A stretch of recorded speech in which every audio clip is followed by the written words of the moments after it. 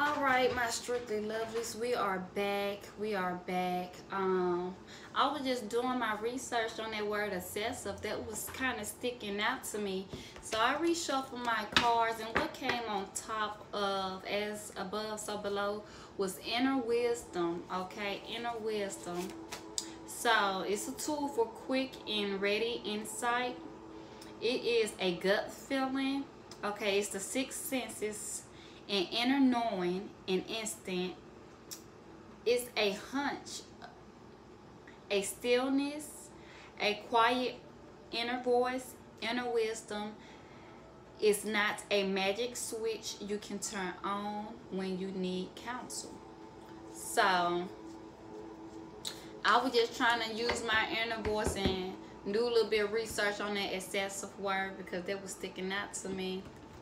Let's see something really quick. Let's go into our love life.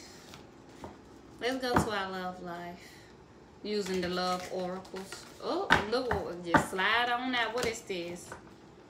Spirit wants us to know that it is important right now to take a step back and spend some time alone instead of placing your focus on another. So now is the time to give to yourself.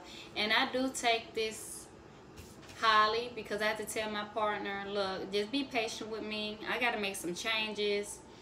So I'm finna go in hermit mode so I can fix this connection, do the work, interchange to bring us a little bit more closer together because it was certain things that I need to understand within our connection. Because as a powerful manifestor, you want things to manifest as quickly as you stated, right? Sometimes it don't work like that. Sometimes you gotta understand, like, why, if you are thinking about why it's not manifesting, what is going on with my manifestation? I'm using my words correct. No, you just gotta, okay, take a step back and spend some time alone and just be patient enough and change. Okay, that's what I'm gonna use right there. Let's see. Get a message, an energy behind there. Oops.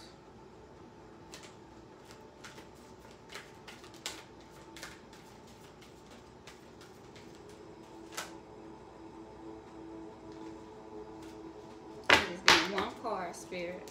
One card. Broken heart came out in reverse.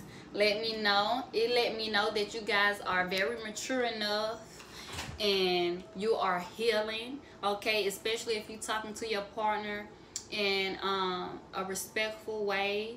That you are being stating your needs, your wants, your problems with high morals and with standards and with respect. You know that, okay, I understand that this is not going as how I want it to go, so I'm accept this distance right now until I get some clarity on why the distance is being created within our relationship. So, and it's okay, it's all right. So let's clarify.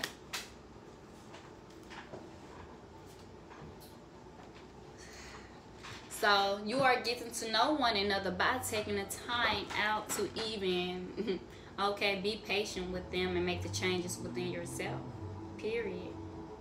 Okay, ain't nothing wrong with that. Instead of placing your focus on another, now it's time to give to yourself. Okay, you're giving time to yourself because you are healed. You are healed, and spirit is guiding you both to get to know each other with the patience, with change. Okay, as soon as you realize, this ain't going. Let me do the inner work. Let me do the inner work. Now you see that healing bring about powerful manifestation. All right, so getting to know each other as you reveal your innermost self to each other, your bonds deepen. I'm glad that you guys are healed. See, another clarification. Spirit said retreat. It's time to disconnect from the world. Like I said, take a step back, okay? Spend some time alone. It's okay. You're doing a wonderful job. You ain't missing out on anything.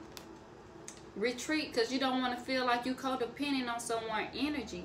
That's why you need to check your own energy before getting to know someone. So addiction are affecting your romantic life. Let's see what these addictions about that's affecting your love life.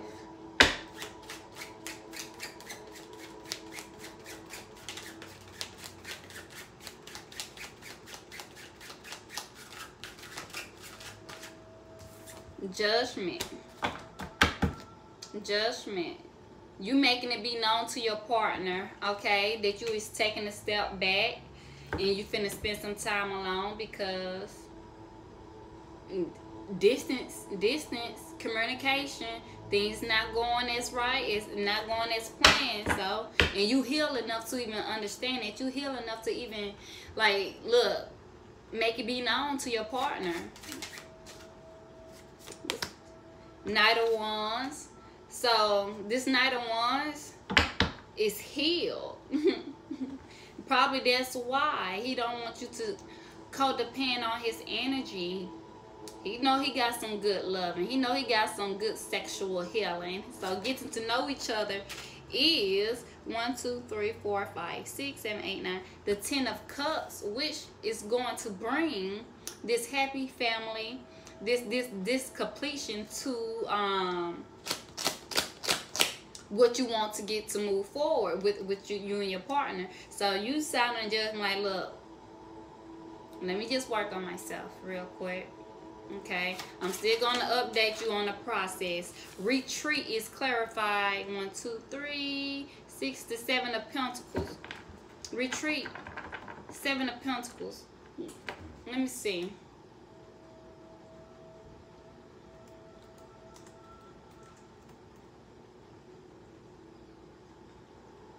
So the 7 of Pentacles upright is investment and effort. Investment and effort. So I guess you're going to retreat with your investment and the effort that you put in to even create this 10 of Pentacles with your Knight of Wands that you signed a judgment on. So there won't be no codependent energy going on.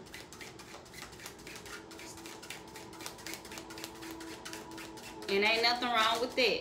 Ain't nothing wrong with that. Ooh. Scorpio came out. I came out in my own reading. Scorpio came out. That mean, baby, you ending something within yourself so you can rebirth something. Something you already know about. And the King of Cups.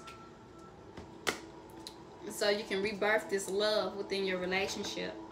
So what you don't see coming is a celebration, because you are rebirthing yourself. You in a certain situation to begin a new one. And ain't nothing wrong with that. So no one can say that you're being codependent on their energy. If this reading resonate, like, comment, subscribe, ring that bell. Until next time, my collective, stay up, babies.